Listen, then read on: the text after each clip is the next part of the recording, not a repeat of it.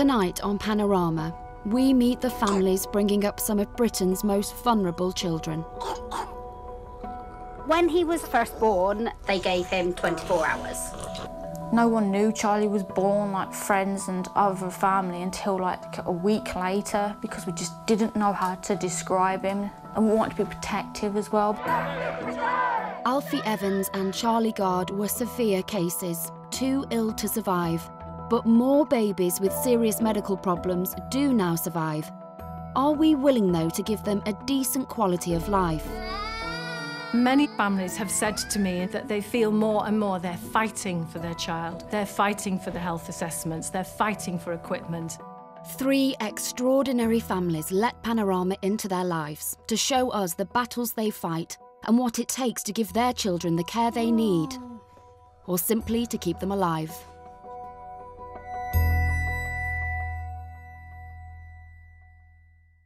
Happy birthday, dear Logan. Happy birthday to you. Yay! I didn't, in all honesty, think we would reach for. You gonna have some? That's it. Yeah. When he was first born, they gave him 24 hours. Do you want me to take the pound of cake? Go weightlifting with it. Okay. What's your brother got? Can you feel it? Is it going to help open it? Logan lives with his 3 older siblings and his mum, a full-time carer, and dad, an ambulance driver. It says, to Logan, have a very special day. Lots of love from Batman, #Hayden. He's due a nebulizer and he's due his meds. Logan has cerebral palsy and extensive brain damage. He is visually impaired but is thought to be able to see the colours red and blue and enjoy bright lights. No, let me have your tube, you little monkey. He is given drugs via a tube into his stomach up to 4 times a day, which include treatment for nerve pain and occasionally diazepam too. He come out of hospital at 11 weeks old, and it was then when we sat down with doctors to discuss the long-term things for Logan, and it was brought up then that actually he falls into life-limiting category, but all they will tell us is they don't expect him to live out his childhood. How old they say childhood is, we don't know. If he sleeps, does all this stop? No, he hasn't slept. He doesn't fully sleep. Logan was hospitalised 11 times last year due to painful muscle spasms known as dystonic attacks. A severe attack can affect the muscles used to breathe and swallow. The only way I can describe it from what I see him doing is as if you were to go to the gym non-stop for 24 hours a day for a week. Then you might sort of feel how he's feeling, because there's no sleep in between, there's no nothing. His muscles work continuously. So when he has the really bad episodes, it is that whole thing of, is this it? Shush! I'm going to dish up dinner. When Logan is hospitalised, the family can struggle financially if Tony has to take time off work, losing pay in the process. Joe, Tegan. Oh. He's having stew like the rest of them. I just blend it down so it's not as lumpy. The group that we take Logan to up at the Woodside Centre, the local Lidl, donate their food that's just about out of date, so they couldn't sell it in the shop. They donate it up there so we can then have whatever we need. So it makes a big difference when I've got this lot to feed.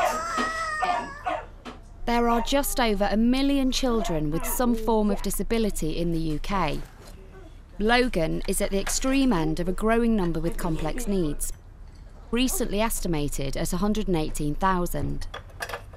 because I stopped feeding. We know that the numbers are rising. That's because the children are living longer with these conditions.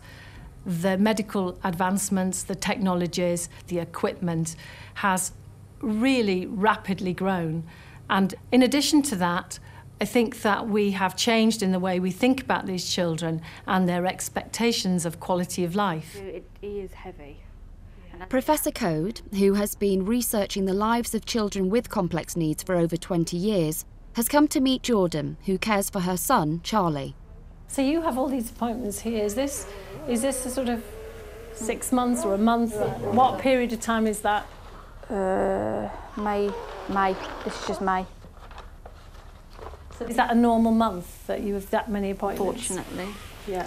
I wish it wasn't. And how many consultants do you see? 25. You put your hand in.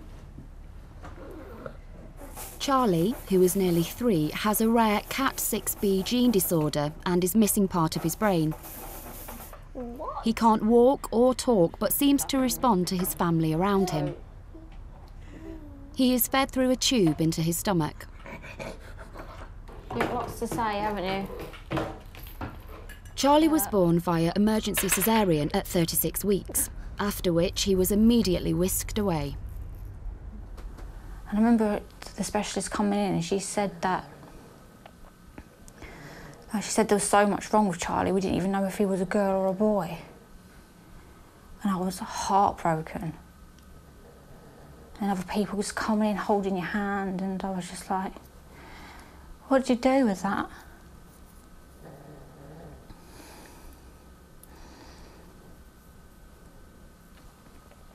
Six hours later, I got to see Charlie.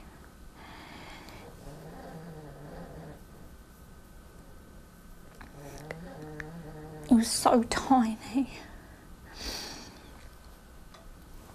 And even I could see there was stuff wrong with him. It's not what you pictured. Because in your head, you've planned his whole future. I didn't know what to do.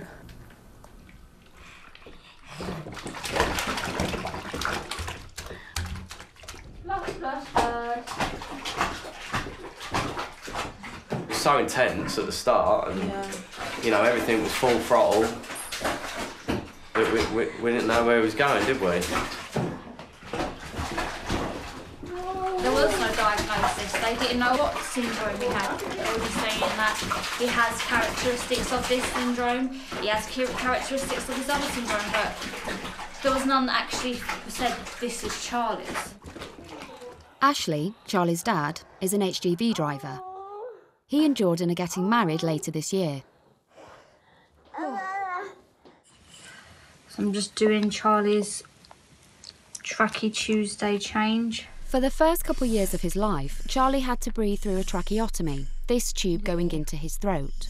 1, 2, 3, and that's that done for another week.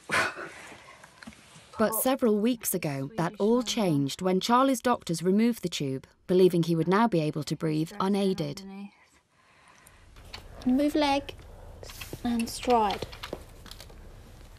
Without this tube, the state no longer classifies Charlie as being life-threatened, and his healthcare funding is being withdrawn. They've taken away all the hours. So from going from like 27 hours to just nothing. I get their decision, I don't agree with their decision. It's hard enough trying to get help. You have to fit so many criteria as well, which you're there going, but actually I think my child fits into this category, and they're there going, well no, actually they don't, because technically they're 2 and they don't actually do anything less or more than an average 2-year-old. How do you think Charlie's needs differ from an average 2-year-old? Charlie can't walk, he can't sit, he can't tell me, he can't eat. He depends on me to do everything. Clever. Look at that. It was Charlie's gran, Annette, who gave up her job and trained to become Charlie's qualified carer. When the funding ends, she will need to leave and find another job.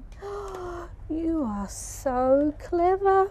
How are you going to feel in 8 weeks when you have to just... Oh, I don't want to think about it at the moment. We'll just get on with it. He's not out of my life, is he? He's still in it a lot. He needs help, and so does Jordan. So I hope she gets it somewhere else. And that's one thing I do worry. She doesn't see a lot of people. But Charlie still has to be fed through a tube into his stomach. Pull it out, give the area a bit of a wipe, push the new button in, and yeah. The challenges faced by Charlie's family reflect a growing funding crisis. Figures given to Panorama reveal that an estimated £1.1 billion extra is required by the NHS to keep up with the demand for services such as outpatient appointments and emergency visits for children with disabilities. He presents us with a massive dilemma about how we structure our service provision for children when we do have more children living with complex needs. It has to be part of the discussion that we start to have as a society about where the responsibility lies, where the funding lies. That's where the discussion should be, not about trying to save a life at the point that that child is born or becomes unwell, but actually thinking about, OK, that's brilliant, we can do that, but what do we need to put in place then to support families?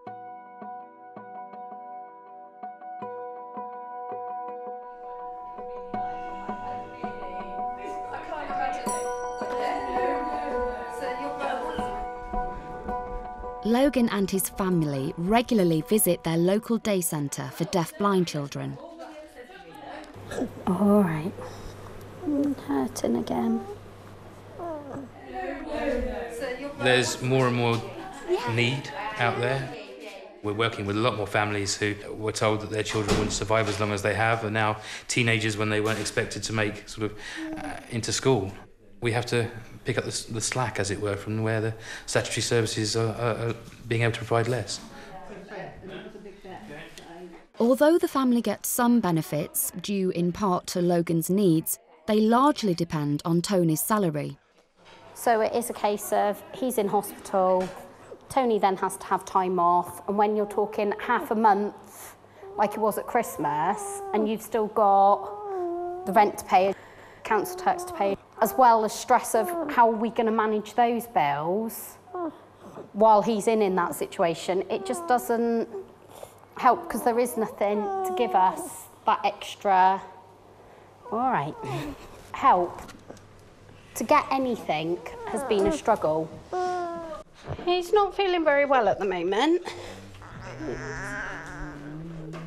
If he doesn't calm himself down, he starts with his dystonia. If we can't manage it to start with, then it just gets worse, and that's why we end up in hospital a lot.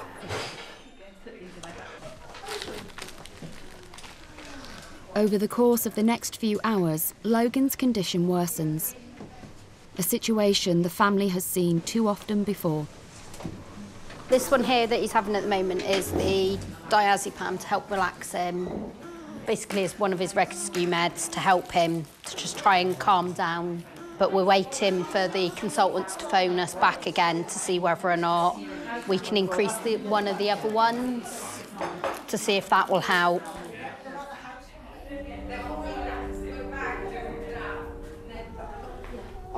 We're to increase it up to the 5. No problem. Yeah, no worries. OK, thank you very much. Bye.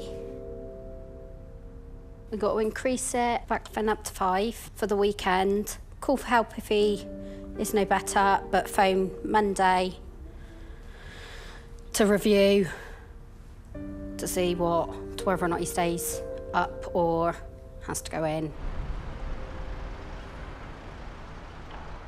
Over the weekend, Logan's condition deteriorates. When he starts having problems with his breathing, he's rushed into hospital. When this last happened at Christmas, doctors struggled to maintain his oxygen levels in order to keep him alive. By the end of last year, it got to the point that I'd had enough. Been quite good this year that this is the first time we've been admitted in. I can't take the pain away, I can't do anything to help him. And when he's struggling, it's not like I can even pick him up and cuddle him, because that doesn't help, because he's in so much pain and so stiff. Later, the family come to visit. You sit on my lap. I'm too big to do this now, right? You are getting a little bit big to doing this. Yeah, Mummy? Yes. I said about bringing Bunny. Dad was only going to bring that one, but I said that one. He's too tired to kind of take notice what's going on at the moment. Like many children with complex needs, Logan was born prematurely. Medical advances mean growing numbers of very premature babies are surviving, even at 24 weeks. But despite improvements in survival rates, a proportion will have significant health needs. This seems to suggest that we have two different groups of babies in terms of prognosis. And the difficulty is in not knowing at the point that you resuscitate a 24-week baby which group that baby will fall into. Come on then. Oh. Hello. Hello, darling. Do you want some bottle? I've made the amount to give the medication with. Amelia was born prematurely at 24 weeks and has spent the first few months of her life in hospital.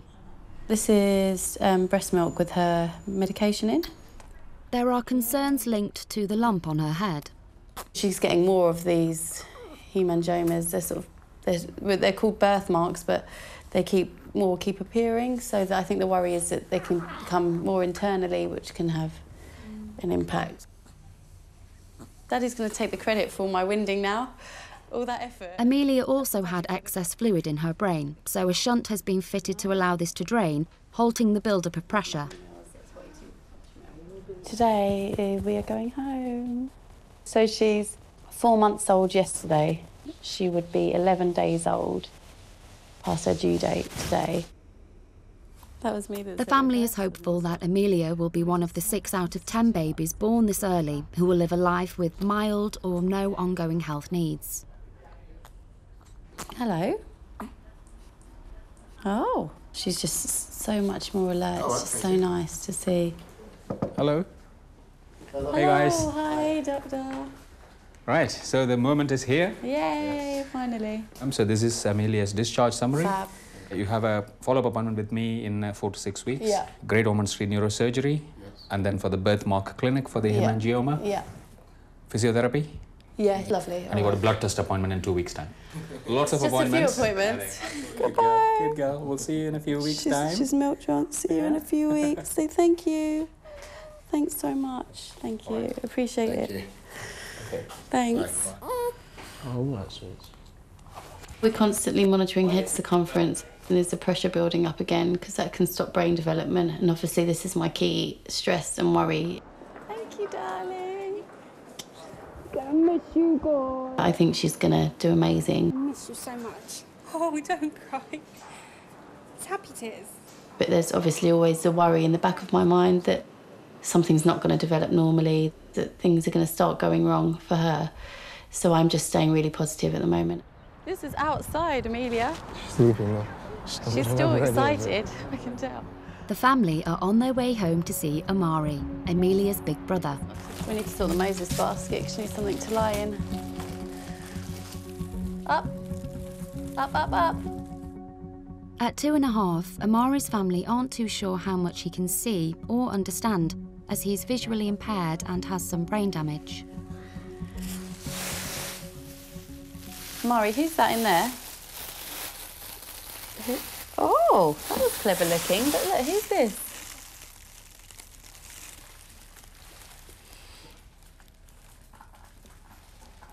That's your sister. It moves and everything. And he's got enough appointments of his own, let alone her added appointments. Oh no, Mari. It's okay for this moment. It's fine. Give me when I need to go to the toilet or do something and Amelia starts crying, or Amari starts crying, or I start crying.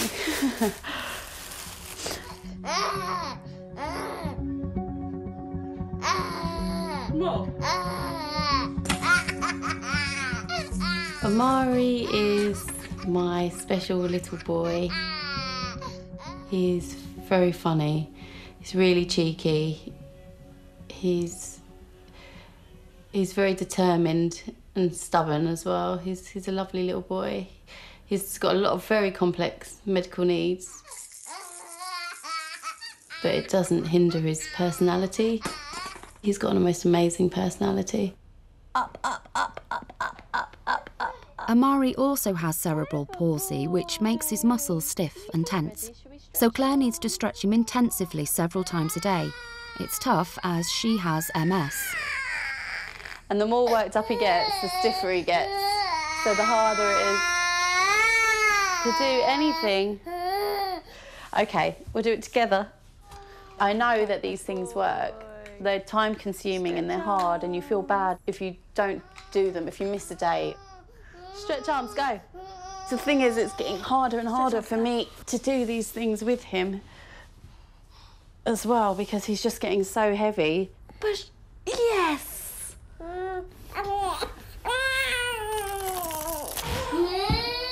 For families like Claire's, state-funded short breaks, or respite, have traditionally been provided to give the child a safe break and the parents time to recharge. Short breaks and respite are the backbone for many of these families. It gives them a night off, a few hours off. Even getting a babysitter is really, really hard for them. So having a respite, having a break is vital to many of them. Do you want to go out? Yes. We're going to Nascot Lawn today, so Amari will hopefully stay there for an hour minimum, hopefully. Nascot Lawn is their local respite centre. I'm entitled to more. Amari is entitled to several hours of care each week. But staff shortages and threatened funding cuts mean that, in reality, his time has been shortened. But effectively you've gone down from 4.5 hours to around an hour. To an hour, yeah. What can you do in an hour? Not very much. Normally I've got something to do in town. It used to be much easier to do when there was just me and I could run in, but obviously now there's an extra one, so this hour now would take longer. It would take me much longer to do anything now than it would have done just me. My little bit of sanity in the day, once a week, for an hour. Right, I need to find her hat, which is there. Oh, brilliant. She cries quite a lot, but he used to cry a lot. It's just babies, I think. But obviously I'm paranoid that it's pressure in her head or that it's something else. Hello. Oh, hello.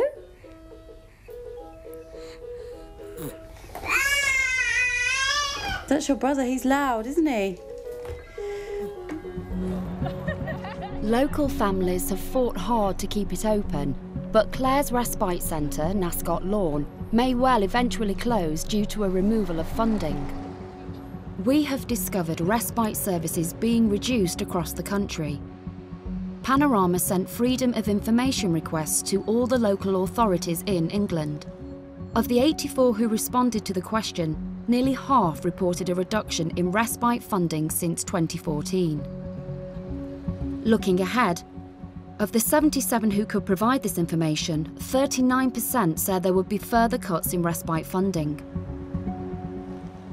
This is just one element of an increasing funding gap for disabled children. It's been estimated that councils need £433 million more a year just to meet the social care needs of this group.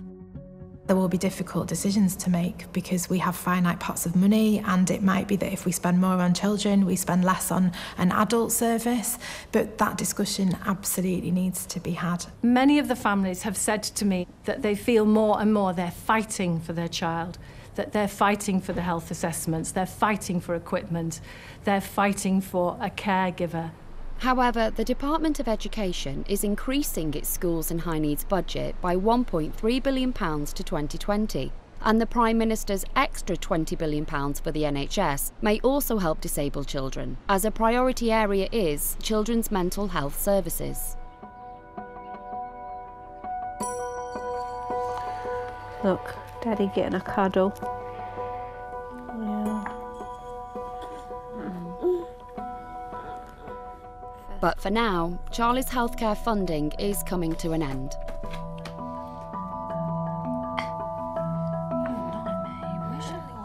Today is the last day that I actually that I work for Jordan. Continuing care contract is now ended. Super cool. So next week I'm officially unemployed.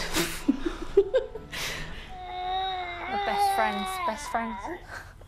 It's going to be like the times when he's really, really poorly, or when she's got a long journey in front of her for an appointment and she's not going to have the help or the support at all, none. And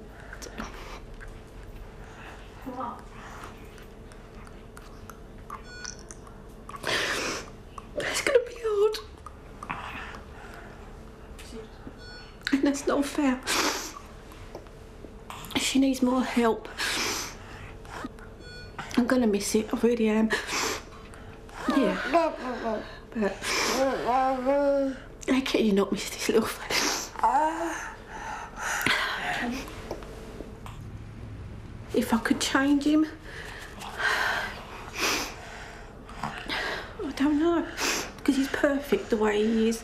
He really is. He's lovely. They're all a gift, no matter what. Yeah.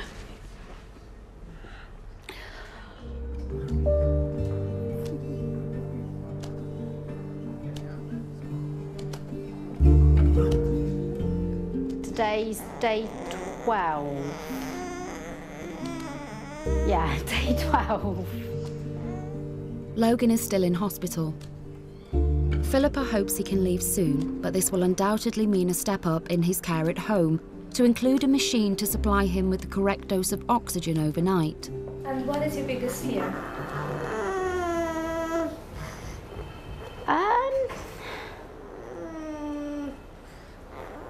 What's our biggest fear? Probably not being a time when we can't. Yeah. And when we have to make the decision on what's next done for him, if there is anything that can be done for him, or we have to say, right, enough's enough. Enough's enough. And that's probably the hardest part of it. Have you thought about that? No, I'm not going to, because that's too hard. We just look at what we've got, the days we've got with him, and do what we can to make those days enjoyable for what he can enjoy, and help him as much as we can, and for the others as well, so they've got the memories.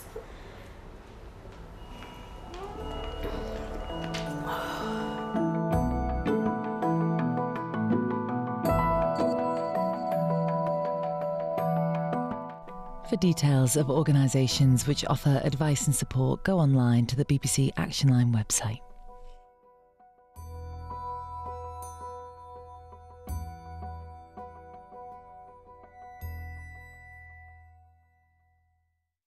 Be moved by the magic of the BBC Proms. Listen to every prom live on BBC Radio 3.